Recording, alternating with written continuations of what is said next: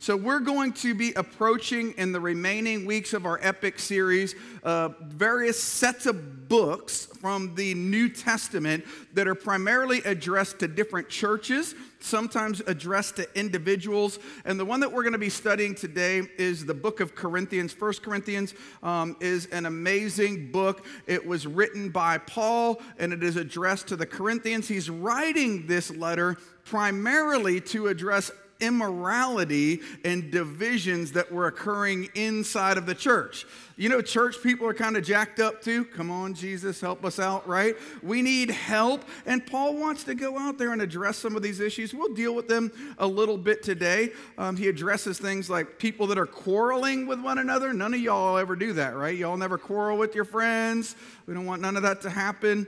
Immorality, sadly, we still see that even in our own generation. And then he talks a bit about spiritual gifts and even how you should conduct a worship service. One theologian writes that Paul's book discusses how the church should deal with their divisive ways by following the example of the apostles as they do things in the power of God. While we are free in Christ, as we shared earlier, we must decide to live a life to the glory of God, not to selfishness. Following his example as he follows Christ is a key verse that we're going to study a little bit later. This is all done through the power of the love of God, and nothing is greater for us to aspire to than one operating in the power of that love, or as Pastor Kevin somehow said, as only his mind can think, to sum up this book, don't take money, don't take fame, don't take no credit card to ride this train. So that's Pastor Kevin that came up with that. He came up with that from that song, and I don't know how that relates to Corinthians, but that's what he said. So we're gonna go with it. Lord, we come before you today, and we ask you to use this letter from Paul to the Corinthians, inspired by the Holy Spirit, to touch our hearts and our minds today, to draw us deep into your presence, to let you do the work that you want to do in our hearts and minds. Father, change us where it needs changing, transform us where we need transforming. Give us eyes to see and ears to hear exactly what you want to speak to each of us today. In the mighty and glorious name of Jesus, amen, amen, and amen. So we did mention, as we all know, that Thanksgiving is just a couple weeks away, and it's not just a date on the calendar. It's a spirit and an attitude that is frankly life-changing, and is one of the things that Paul's really wanting to instill in the hearts of the hearers of this letter. So he opens up in typical fashion, stating who this letter is going to be addressed to, and he does so with a greeting. 1 Corinthians 1:3, grace to you and peace from God our Father and the Lord Jesus Christ. You'll realize that most of his letters opened up in very similar ways. He would address it to somebody, but when he says grace and peace to you, and it is coming from an apostle, would you receive that for your own life today? Some of you are not walking in peace as you walked in here today, right? There's challenges that were going on through the course of the week. You came here so that you could focus your heart and your mind on Jesus. And man, you made a good decision. He can bring us peace by the power of the Holy Spirit. So receive that word today, even as we get started. Grace and peace to you. Would our minds be settled as we dive into God's word? He then goes on, maybe with a little bit of a model that we could use when we're having to deal with challenging information. He goes on to write some really positive things about the Corinthians church and the people that are there, how much he reminds them of how much they have been forgiven for, and he brings some context to them as he's starting to share some more difficult things. So 1 Corinthians 1:4, I give thanks to my God always for you because of the grace of God that was given you in Christ Jesus, that in every way you were enriched in him in all speech and knowledge, even as a testimony about Christ was confirmed among you. You are not lacking in any gift as you wait for the revealing of the Lord Jesus Christ, who will sustain you till the end, guiltless in the day of our Lord Jesus Christ. God is faithful, by whom you were called into the fellowship of his Son, Christ Jesus our Lord. So he sets this framework. So parents, this is a good way, or business people, this is a good way if you're going to have to deal with some hard information. Everybody's got some good qualities in their life. Can I get an amen, right? So he starts out by talking about where the source of strength comes from. He commends them. He doesn't just go out there and start putting a whooping on them right away. Come on, Jesus. Aren't you glad, right? He doesn't just take it to them, because then you could demean and demoralize a person. When you think about how the devil goes about things, doesn't he try to depress you right away? He tries to make you think you're less than. He tries to make you forget that your salvation and your forgiveness comes from Jesus Christ and not from anything that you could do, right?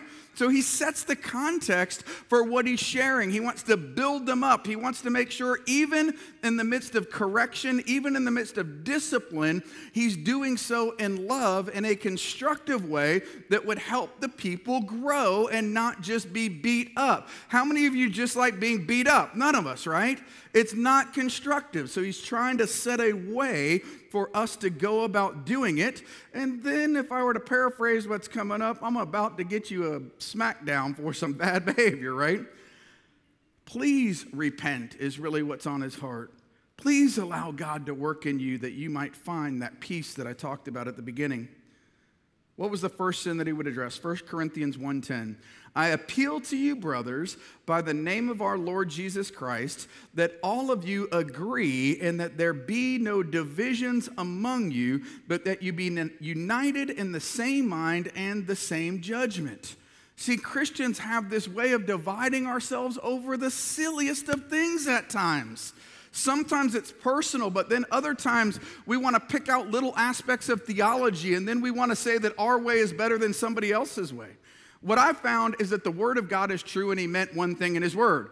But we are sinful human beings, and we sometimes come to different conclusions about his Word at times. And I say, hey, I believe in speaking in tongues. And then somebody else says, no, I don't believe in speaking in tongues. And then all of a sudden we want to fight over such a thing, right? You know, God meant one thing in his Word. I'm not saying his Word is flexible. I'm saying that we're kind of dumb and sinful and that we make mistakes in interpreting his Word sometimes, right? So there's some issues that certainly should create potential divisions about, like if they're saying that Jesus Christ is not the Son of the living God, right? But then there's a whole other category of things that aren't nearly as important that oftentimes we choose to disfellowship with each other over, and oftentimes we do it in public forums where everybody can see. How is that constructive to anybody, right? And then when it comes to personal issues, he's really challenging them in the heart too there. He's not saying that we need to agree on everything all the time, but he is saying that when we agree to disagree, we could do so agreeably, right? You don't have to fight over everything. And sometimes in our generation, have you noticed everything's a fight? Everything's a fight, right? The devil wants to divide us. That is his job, to steal, kill, and destroy. Do you know what the Bible calls you? It says that we as Christians are called to be agents of reconciliation. Let that one sink in for a second. So when you see two people scrapping over something, you're supposed to go help reconcile it in a loving way, not get in the middle of it, right? Not everything is a reason for putting your gloves on and putting your dukes on and starting to fight. Amen? Alternatively, there is great power in unity.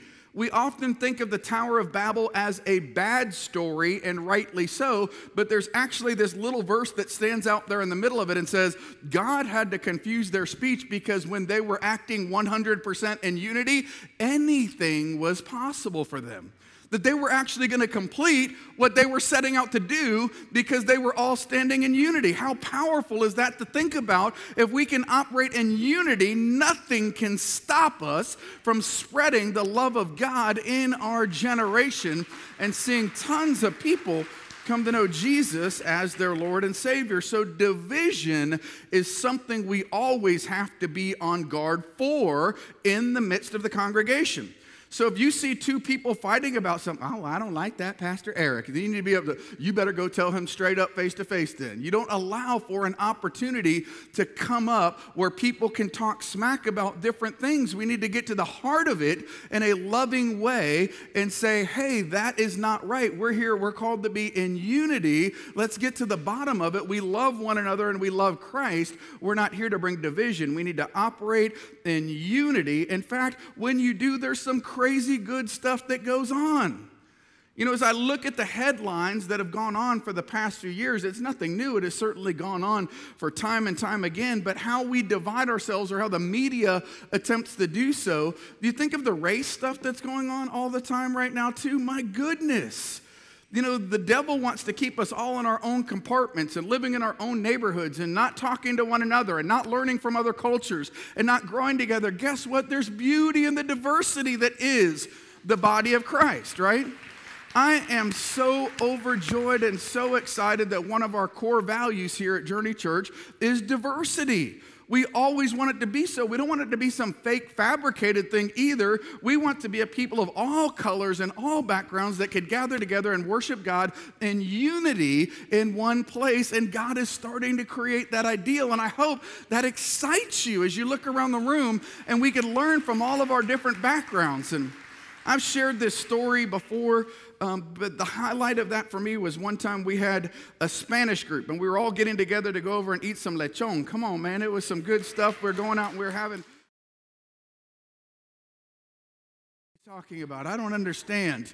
Well, the beautiful thing was I walked up to the doors of Sandy's house that day, and the door opens up, and I expected to be greeted by Sandy. I expected to be greeted by Bienvenido. House, you know, I expected to be, but then Doc, the biker, where's Doc? Is he? I know there's Doc. Doc, stand up. Does he look like a Hispanic dude to you? I mean, like, he was dressed just like that day. Doc opens up the door at that house. I'm like, what the heck? Am I at the right place? This is a little bit weird here. And then Coach Will, for those of you who know Coach Will's a black dude, man. I mean, he's right behind me walking up. So you got a white dude, a black dude, and a biker dude all coming up to the Hispanic group. And I'm like, they make jokes about that kind of stuff. You know what I'm saying? And we walk up and he's like, what are you guys? We're all friends. It's awesome. You know, like we're here to eat and have fun and enjoy one another's company. And I was like, we're getting it. Come on, Jesus. What else could unite us? How amazing is that? How awesome is that? What other context do you see that in? It was a beautiful, beautiful thing. And I pray that God gives us more and more and more of that in the days and weeks and months and years ahead as we continue to share the good news of the gospel. That is the antidote to division, is loving one another.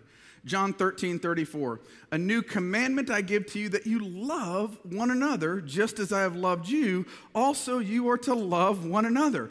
By this, all people will know that you are my disciples if you love one another. How amazing is that, right? That we love one another. That's the opposite of division.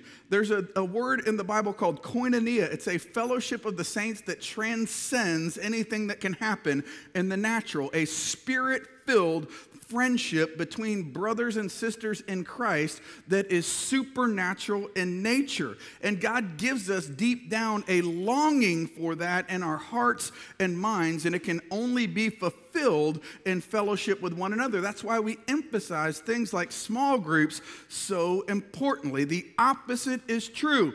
If we quarrel and fight and we don't seek to make things right, then guess what? Things do not go good, right? Maybe we could make a rap about that if we quarrel and fight and don't make things right. Come on. I don't know. That's terrible. I'm a terrible.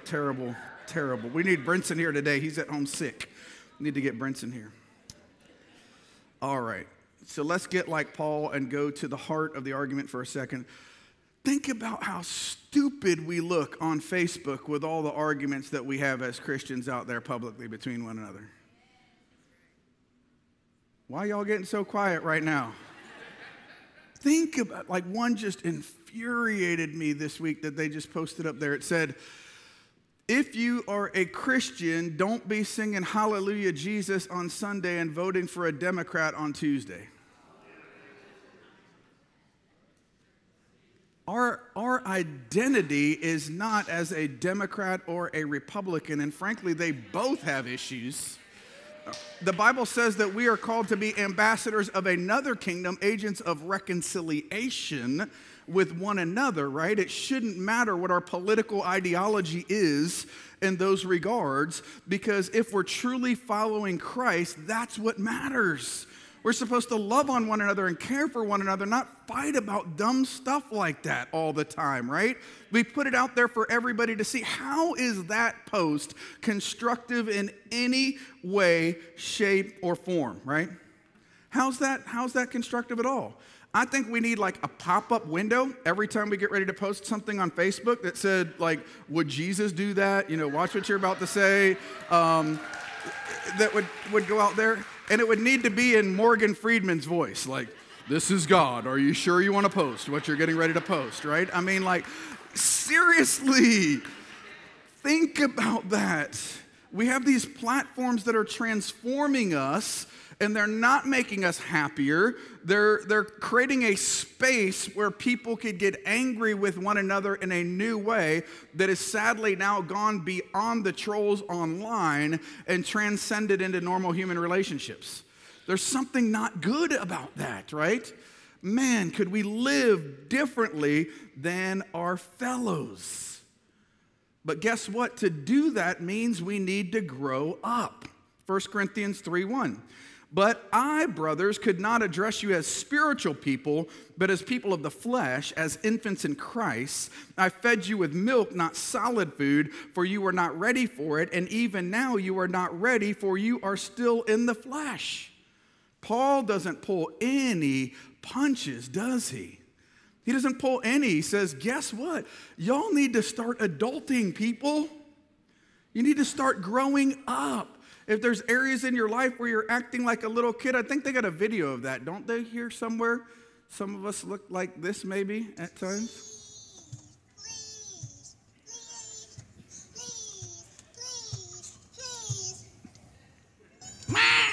Crybabies, right? So like you can cut that off now. He's imitating his child, but Paul maybe was doing that to them that day too, right? He's saying, you're acting like little kids. What's wrong with you? See, last week I made a comment that was impromptu, but I certainly feel it was real. It said, we are not here to entertain you. We are here to equip you. That is our job when we come here, when we gather together.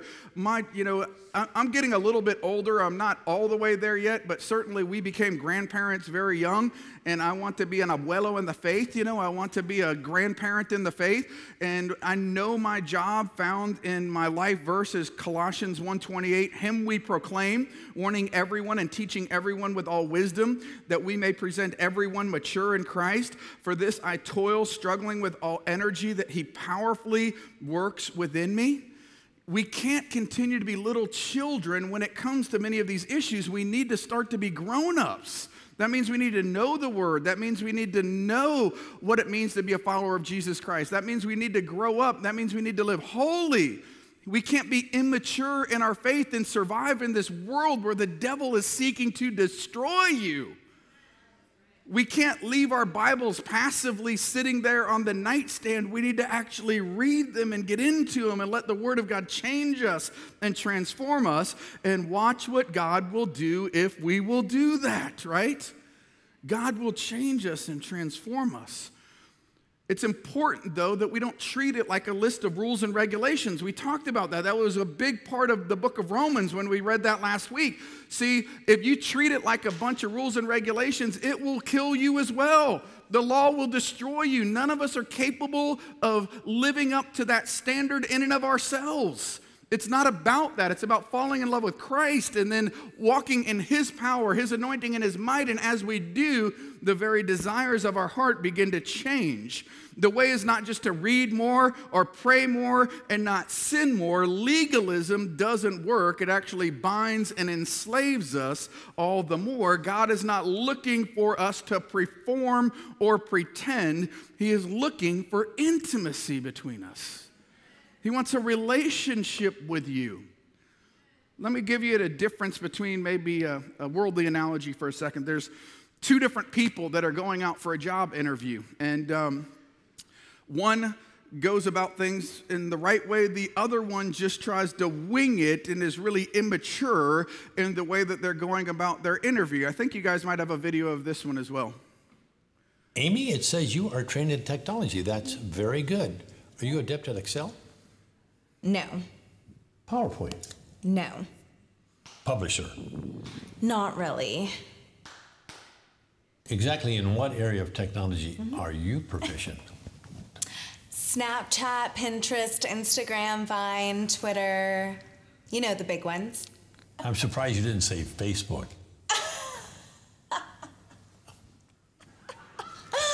That's for old people, like my parents. Answers. Tell Siri, I want you ready to go at 8 sharp each and every morning. I don't understand What don't you understand? what you just said. You don't understand be ready to go? No. You said 8, right? Yes. 8 like in the morning 8? Yes, in the morning. Yeah. That kind of doesn't work for me. There's one, so don't look like that when you go for your next job interview, all right? Versus another who might say, hey, I have this opportunity to go work for this company. I'm going to go read their website. I'm going to look at the history of the company. I'm going to figure out where they came from, who was the people who originated, what is the product that or service that they're trying to sell, who are their competitors, and learn more about it so that they're more mature, that when they walk into that interview and they begin to be asked questions, they're ready, they're prepared, they could who do you think is going to get the position, right? It's the same way with Christ. So you got to know him. You got to spend time with him. You got to intimately experience who he is. You can't just wing it and act like a millennial. No offense to any millennials in the room, right? You can't act that way with our Christianity and with the things of faith. It just doesn't work, right? You need to spend time to get to know who he is and what's important to him. And guys, in the same way, guess what? Your wife doesn't want you to just know things about her. She wants you to have an intimate relationship with her. She wants you to be in relationship, knowing the insides and out. It's not just all about sex. Can I get an amen, right? They want you to know them. They want you to spend time courting them. They want you to spend time getting to know what's important to them and not important to them. It's something that we all need to grow in. That's the kind of relationship that God wants. One that you fall so in love with your wife that no other girl is attractive to you, right? That's what Christ is looking for. It's not that list of do's and don'ts. You don't have to go out there and tell me not to cheat on my wife because I love my wife, right? So when it comes to the same thing, you don't have to go out there and treat all these rules and regulations out there that you have to abide by because you love God and all those other things are no longer attractive to you. So if you want to succeed, guess what? Spend time falling in love with God from the right heart, right? Let me give you 2 more scenarios of 2 different people. There's this one guy that he wakes up in the morning. I got to get up. I got to set my alarm at 6. I got to go pray for 15 minutes. I got to read this certain amount of the word today. If I don't read that certain amount of the word today, then man, I feel like I'm not going to be spiritual that day. And oh my gosh, I got to get to this many number of small groups this week. And man, when they do the altar, I got to be up there at the altar. And then when they do communion, I got to be up there and do communion. And then there's another guy who wakes up and is like, man, I get to read the word today. I get to spend time in God's presence. I get to hang out with him. And guess what? I hear things from him. He begins to speak into my life, and all of a sudden I have more energy than I had before. When I go and I serve, it's not that I have to serve. I get to serve because, man, I get to bring glory to God. It's not that I have to give God a tithe. I get to give God a portion of my money because, man, he is the one who gave me the mind that I could think, not like the millennial up there, but so that I could make the right kinds of decisions, so that I could go in and serve the business that he's equipped me to work at. I give him all the glory. It's a get to. It's not a have to. Which relationship with God would you prefer? Y'all are being real quiet, though. I hope you say number 2, right? I mean, yes, I want number 2. Where does it begin, though? Like, man, fall in love with God all over again. You know, back in the day, we didn't have cell phones. You guys do now, and I guess the courtship today is like texting one another or something like that, right? But Mary Jo and I used to spend hours on the phone, and we loved hanging out on the phone. It was awesome. And at her house, you couldn't call after 9 o'clock. So if you wanted to talk to her late, you had to get on there by like 8:55, or her dad would answer the phone, and that would not be good, right? I mean, some of you are old enough to remember those kinds of days, right? So we would spend time with each other, getting to know one another, hanging out with one another. That's what God wants from you. Would you invite him into everything you do? Invite him into your workplace if your workplace stinks. If God shows up, it'll get a little bit better, amen? Invite him into your home. Invite him into your hobbies. Don't forget to include him. In fact, he loves you that much that he wants to hear about your day. In the natural, I'm not all that good at that. Ask Mary Jo. Sometimes I get distracted. She'll come in and she'll want to talk to me about the things that are important to her, and I'm a knucklehead like that sometimes. Pray for me, but God's standing there waiting for you to tell him about your day. He just wants to hang out with you. He loves you that much. Some of you walked in and you don't feel very loved. God loves you that much. He's waiting to hear about your day. He wants to wake up next to you in the morning. He wants to hang out with you. He loves you that much. Would you spend time with him and watch what he does in Jesus' mighty and glorious name? Can I get an amen? Amen. Amen. It's intimacy that your wife or your husband's after, and it's intimacy that Christ is after. So I pray that if you're down and out and in the doldrums today, that God will change your heart and your point of view. As you begin to read on in the next few chapters, Paul uses literally a number of chapters to begin to really call out the sinful behaviors of the church and its people. He starts with doctrinal divisions about who they are following, what celebrity pastor they were following at that particular moment, sexual immorality, lawsuits amongst believers, offerings to idols, lack of purity in marriage. He pulls no punches with things after things after things, kind of reaches ahead. In 1 Corinthians chapter 6, verse 9, he says, "Or do you not know that the unrighteous will not inherit the kingdom of God? Do not be deceived, neither the sexually immoral, nor the idolaters, nor the adulterers, nor men who practice homosexuality, nor thieves, nor greedy, nor drunkards, nor revilers, nor swindlers will inherit the kingdom of God. And such were some of you. But you were washed, you were sanctified, you were justified in the name of Jesus Christ the Lord by the Spirit of the Lord our God." Let me reiterate, if you're struggling with any of those or a litany of other sins, right? The way to get over them is not to be what we call a dry drunk and just abstain from drinking. You're going to be the most miserable person that you will ever meet in life if you just try to abstain from things in your own power. He gives us the answer in that last sentence. You were justified in the name of Jesus. You were sanctified. You were washed by Jesus Christ in the Spirit of our God. Nothing is impossible with God. Turn those pains, those cares, those challenges over to him. He longs to be in intimacy with you, and he longs to hear you just come to him and say, "Lord, I repent. Help me. Lord, I believe, but would you help me in my unbelief? Lord, I'm struggling in this area of my life." He's not looking to pound you over the head. He's looking to help you get over it in Jesus' name. He's not there to beat you up. He's there to lovingly bring you under his arms. Is anybody excited about that today, that he loves you just that much? But we do need to grow up.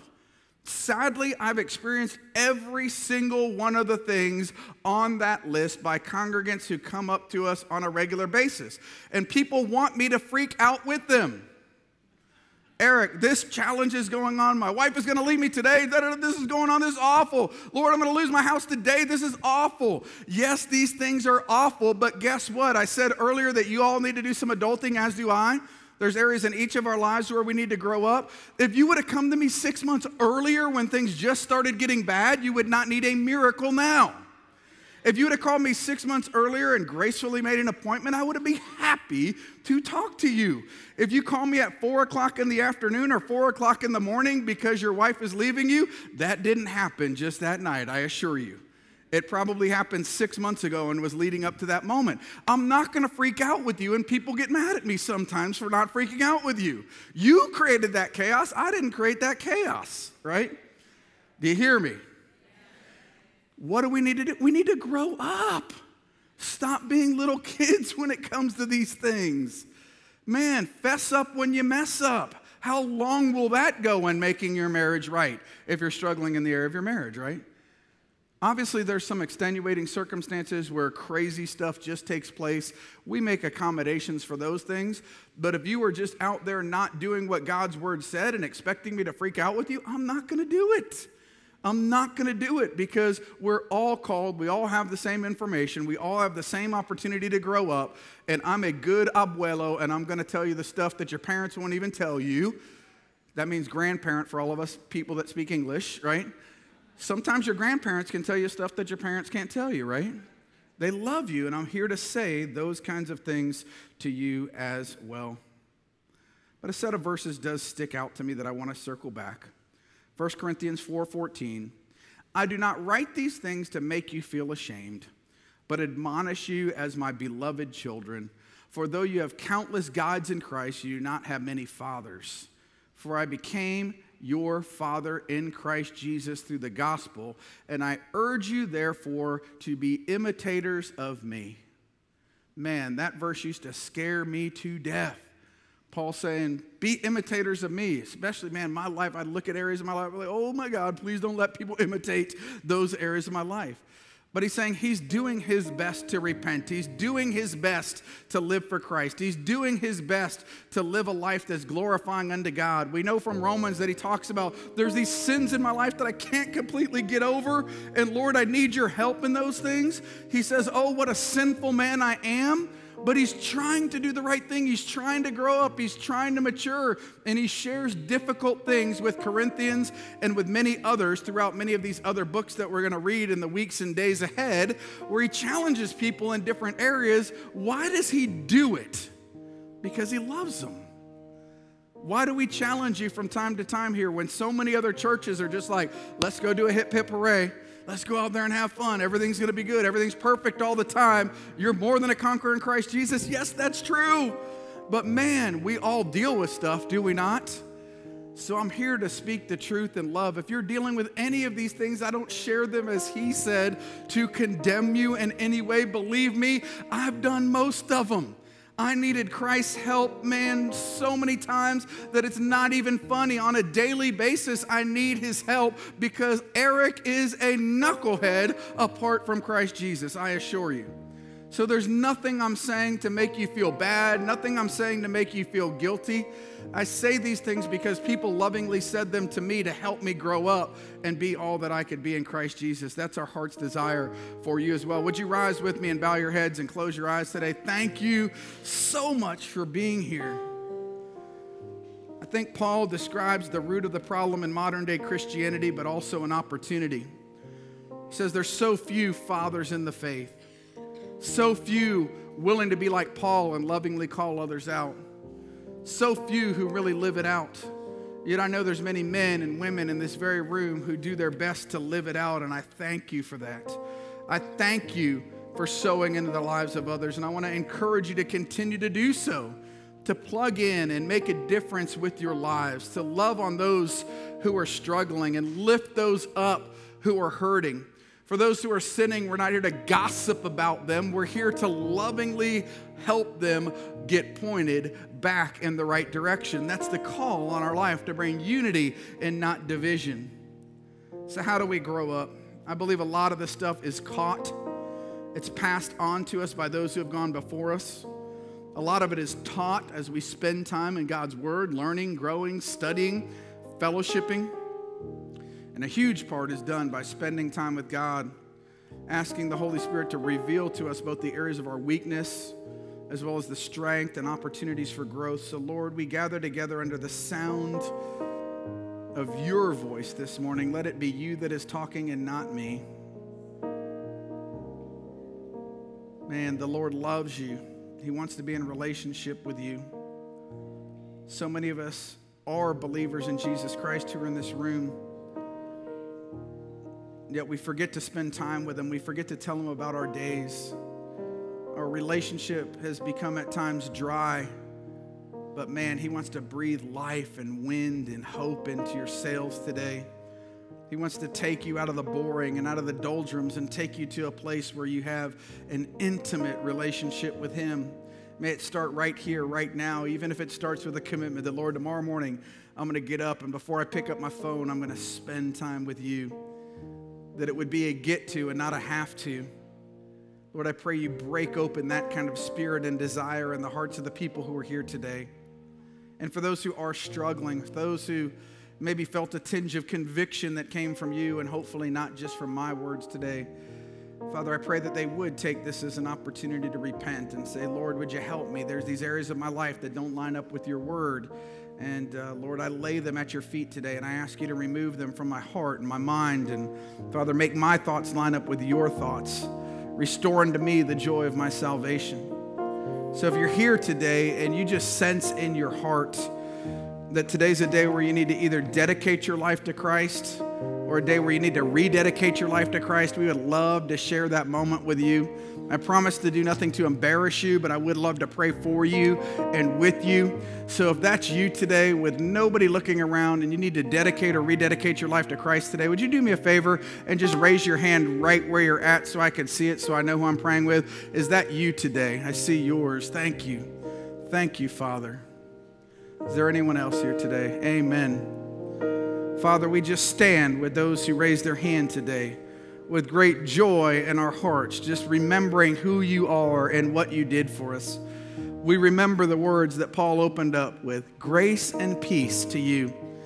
Father, we lay our sins at your feet, and we just declare, Jesus, that you truly are the Son of the living God who died on a cross and rose again, that we might have life, that we might have it abundantly with you, that we could be free from our sins, that we don't have to live under the law of legalism, but we get to live under the law of love. So, Lord, today we either dedicate or rededicate our lives to you. We walk from this place in victory. We walk from this place in forgiveness. We walk from this place in love. And, Lord, we just say we love you with all our heart, strength, soul, and mind. And, Lord, I speak peace and joy over the people of Journey Church this morning in Jesus' name. And everybody says, amen, amen, amen. So as you go about your week this week, just remember that voice of Morgan Friedman with every post that you make on Facebook. Or if you're old. I guess if you're young, it's on Instagram or wherever it might be. But man, go out there and have a great week. Hopefully you come back for that chili a little later on today. Have a wonderful day. If you're new to Journey Church, I'd love to meet you. Come on up and say hello before you go.